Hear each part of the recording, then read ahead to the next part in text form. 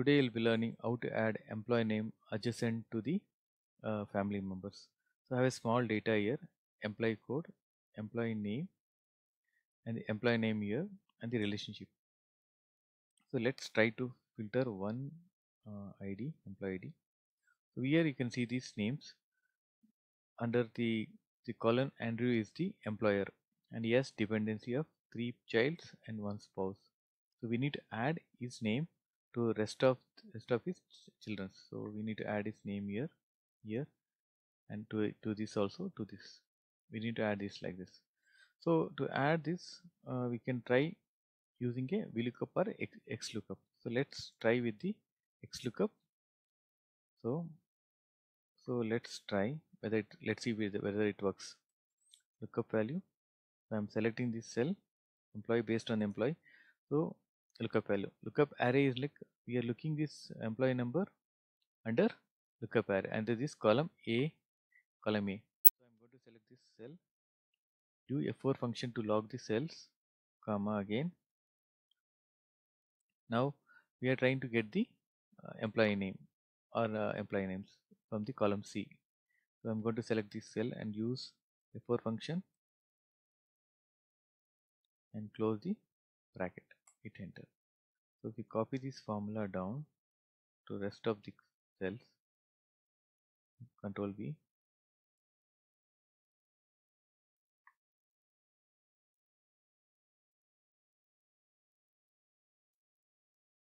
okay. So let's see whether it has taken correctly. So I'm going to select the same employee ID, okay. So now you can see, now it is taking Samuel, the child name to all the his members, but what we are trying to get is the Andrew should be the employee name here. So that is not taking, because why?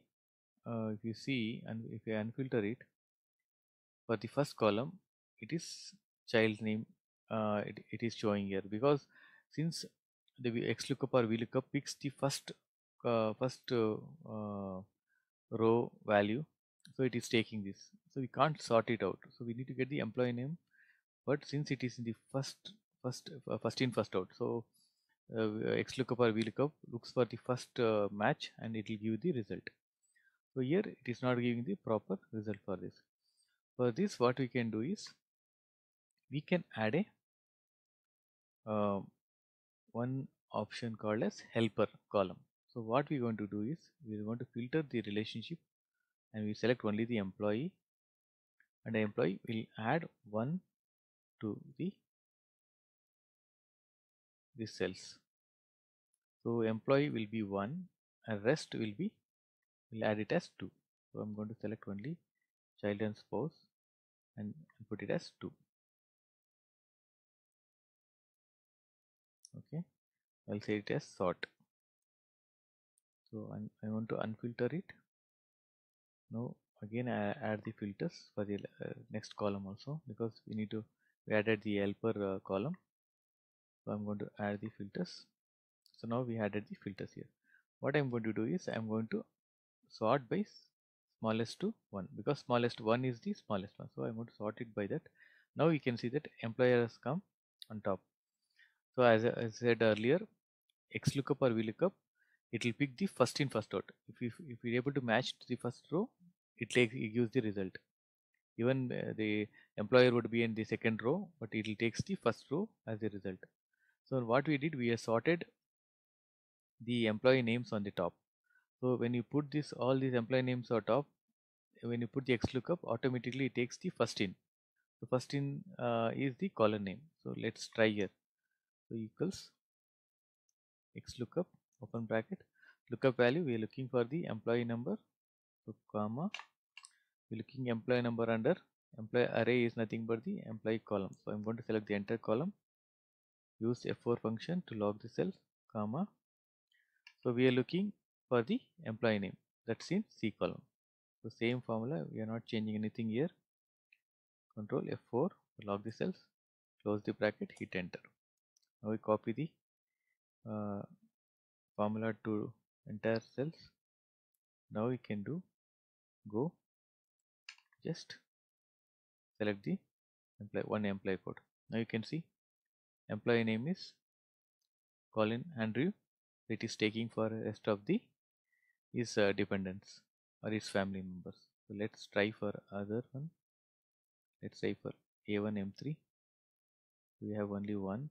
Let's try 1HT. We have only one. Let's try A3. Okay, we have only one. Oh, it's taking one. So rest is all. Let's see who has the child spouse. Sam. So A04. Yeah, A04. We have so many. Let's take A0.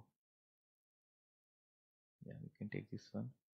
So now we can see the employee Sam John. So and his name is taken for rest of his members. And this is the employee number. So you can use the helper to get this solved. So later if you want, you can delete the helper line. So this is, if you don't need, just delete it. So now you are able to get the details, employee name to the adjacent to the family members. I hope this formula was helpful. Do let me know for any other things. Thank you for your time. Happy learning.